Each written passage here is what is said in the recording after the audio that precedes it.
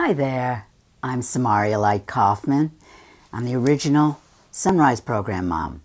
And today I'm here to talk to you about a very common, pervasive belief that is held by parents who have a child on the autism spectrum, which is the idea that life is better on the other side.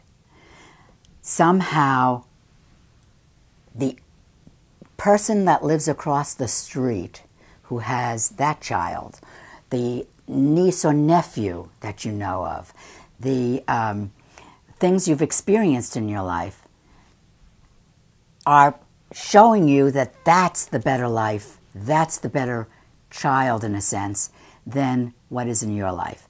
Number one, there are two things about that. The first thing is, actually, nothing is what it seems. It looks like, oh, look at how great this is that their child is in school and their child is taking an instrument and they seem happy and things look like the way you think you want it to look. Everybody is challenged. You can't get through life without it. That's the first part.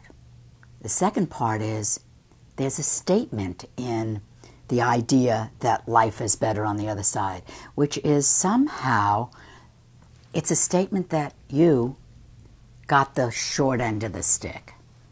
And what that takes away from you is the inability to see all there is in your child and be grateful and be the full extent of what loving is. Because if you got the short end of the stick, or if you didn't get what you think you wanted, it really is something that you are taking away from yourself, your own life. So I want to encourage you to see that life is better exactly where you are, that it's the perfect life for you. And it's the perfect life for your child. And it's the perfect life for your family. But we just have to look at it and have a perspective of it that supports that idea. That's learnable. Let us help you learn that. Come and visit us, and we will help you have an entirely different perspective that you've been given the gift. You got it. See you then.